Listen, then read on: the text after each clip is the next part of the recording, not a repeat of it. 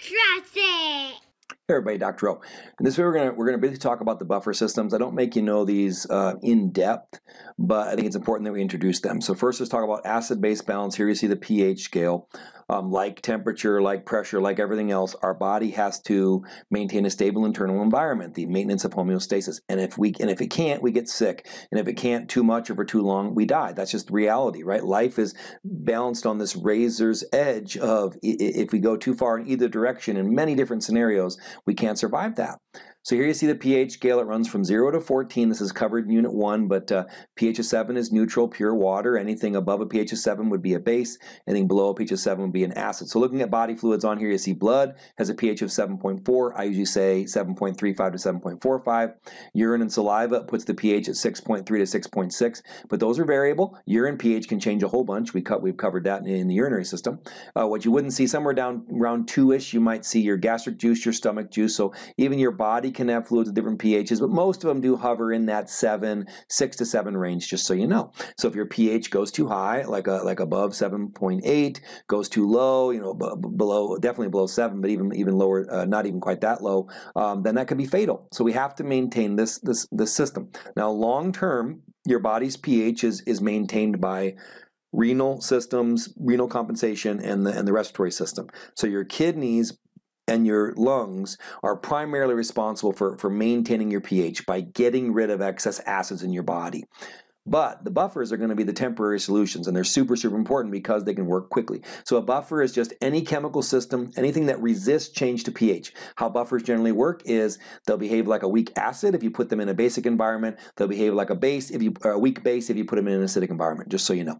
All right, so we already talked about the main advantage of buffers is they work really, really quickly, so they can maintain and stabilize pH.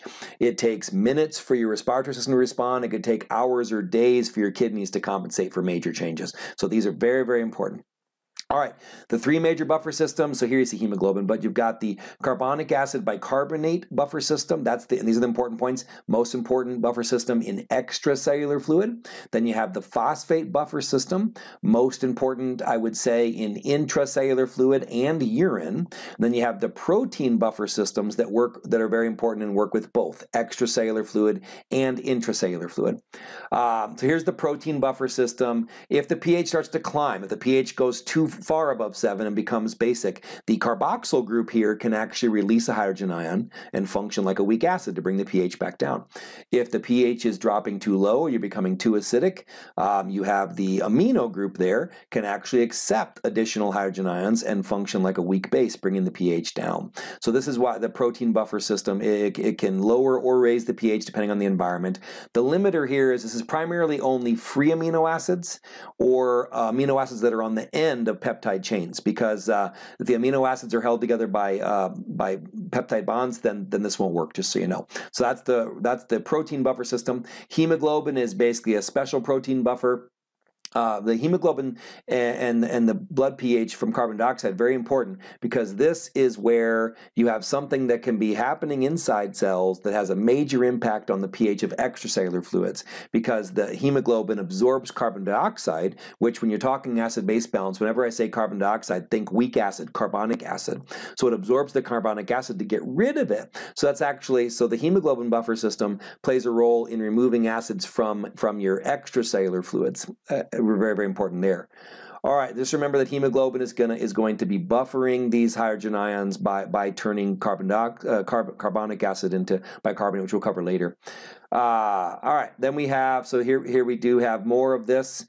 Almost every cell in your body, except for your red blood cells, some cancer cells, most of the time, most of your cells are always generating carbon dioxide, which means your body's always making acids. You've got to neutralize these acids. So look on the right-hand side here, most of the carbon dioxide is going to be converted to carbonic acid, which you can see can then dissociate into a hydrogen ion and bicarbonate. So which direction it's going is going to depend on the pH, but you see that your body can release acids or absorb or take up acids using this bicarbonate buffering system. So very, very important one.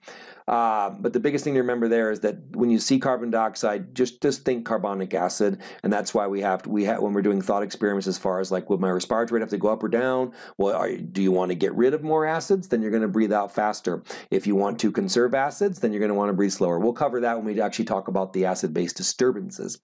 Okay. But it is very important that you remember that there's way more acids being produced in your body than bases. So you're way more likely to need to get rid of acids than to add more to the equation. This is just showing that we actually have 20 times more bicarbonate in our bodies at any given moment than carbonic acid, which means that we can absorb and take on acids. So this buffering system works really well if your blood is becoming too acidic. It wouldn't help much the other direction if your blood was becoming too basic. But thankfully, alkalosis conditions where your blood pH climbs too high are very, very rare. All right, this whole system in the end, though, is really controlled by that carbon dioxide we talked about earlier. If you've got too much acid in your blood, breathe out more carbon dioxide. Too little acid in your blood, breathe out less carbon dioxide. So we'll come back to all that. All right, then just lastly, the phosphate buffer system. Just remember, this is the most important one in intracellular fluid and your urine. As you see here, we have different blood, or phosphates are found in the body in different forms. One of them can behave like a weak base, one like a weak acid, and that's how it resists change to pH. So that one's not a very big deal. Okay, so that's a quick introduction to acid-base balance, but most importantly, this is how your buffering systems provide that immediate solution to keep your pH from changing, giving your kidneys and lungs the time they need to actually deal with the problem. Hope this helps. Have a wonderful day. Be blessed.